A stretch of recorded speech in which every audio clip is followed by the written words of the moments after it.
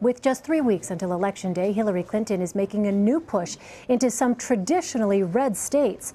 Her campaign said Monday it's launching a new offensive in Arizona, where the Real Clear Politics average of recent polls has Trump ahead by just 1 point. The state hasn't voted for the Democratic nominee since 1996, but Clinton is sending one of her top surrogates, First Lady Michelle Obama, to campaign there Thursday. And the campaign is making a rare ad buy in Texas, touting its endorsement from the Dallas Morning News. Trump's 6 points ahead there in the Real Clear Politics average. And a Democratic nominee hasn't carried Texas since Jimmy Carter in 1976. So are these red states turning into battleground states? Gabrielle De Benedetti is national political reporter for Politico. Gabe, this is an interesting development here. How confident is the campaign about pushing into these states? Well, first, it's definitely more confident in Arizona than it is in Texas. In Texas, it's more of a play to try and get people to pay attention. Texas is a really expensive state to compete in, and she's really been trailing him there. Arizona, however, they actually do think is pretty competitive. Polls have been, showing it pretty close, even though in 16 of the last elections, 15 times it's gone to the Republican.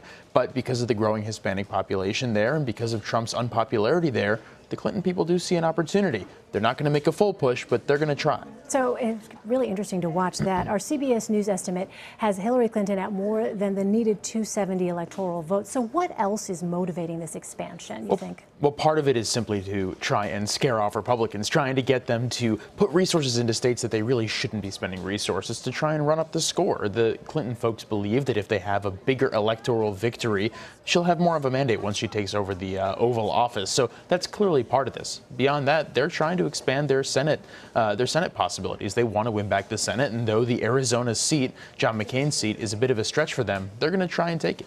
The Clinton campaign is still dealing with the WikiLeaks release of its emails. We saw this weekend some transcripts from her Wall Street speeches. That was something that Bernie Sanders really hit her hard on during the campaign, the primary campaign. We saw that in the debates. What has been the impact, you think, of some of those releases? That's a good point. It's obviously been a bit of a mixed bag for them because for the most part, it's been very difficult for people to dig through these releases since there's so much of it. There hasn't been one big takeaway.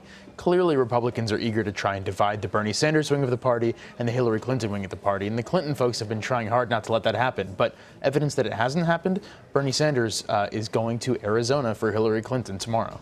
All right.